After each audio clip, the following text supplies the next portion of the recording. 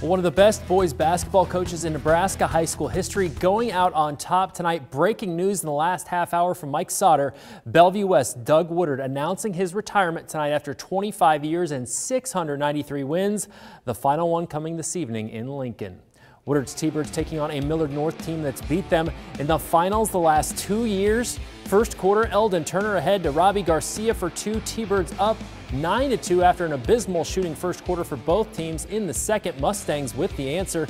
Skylan Williams with the three ball. He finished with 16 points. Millard North still down 7. Late in the first half, Josiah Doetzler draining it from distance. T-Birds up 24-11 at the break. Coach Woodard, though, once more from his team. He'd get it in the third. Stephen Polachek for 3. Bellevue West up by 17 at that point. Then later in the third, more from the T-Birds. It's Jaden Jackson ahead of the pack.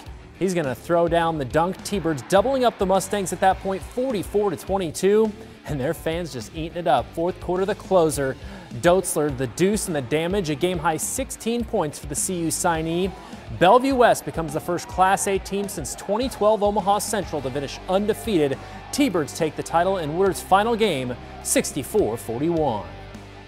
You always want to go out a winner. Everyone does, and for me to finish my career like this, you know, I couldn't ask for anything more, especially doing it with my family, my coaches and my brothers here. It's just remarkable. There's a competitive thing there that when it gets close and they dial it up another level.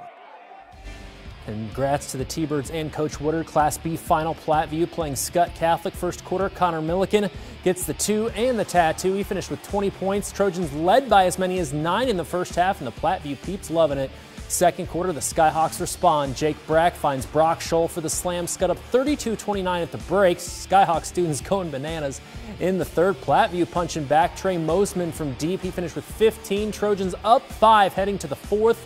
In the final period, though, all Skutt. Jack Healy, the hoop and the harm. Skyhawks take a 45-44 lead. Later in the fourth, more from Skutt. It's Brack getting the bucket and the Band-Aid. Skyhawks up 48-46, and their fans starting to feel it. Less than a minute remaining. Skutt up 3. J.J. Farron in his final high school game with the steal and the layup. He had a game-high 21, and for the 5th time in program history, Omaha Skutt Catholic winning the state championship 57-50. It's just a feeling I can't even describe, especially with all us 9 seniors who've been talking about it for a while, and it's just a crazy feeling for all of us. Knowing that this is our last year for us 9 seniors, how much we wanted it, just for not just me, but for everyone, knew just how to give it everything I could to try to come out on top this year. Meanwhile, Jim Weeks and Auburn in their 5th straight C1 title game, taking on defending champ Ashland-Greenwood. Third quarter, the Blue Jays' Brooks Kissinger, 2 of his game-high 16 points, puts AG up a dozen. Their fans still locked in.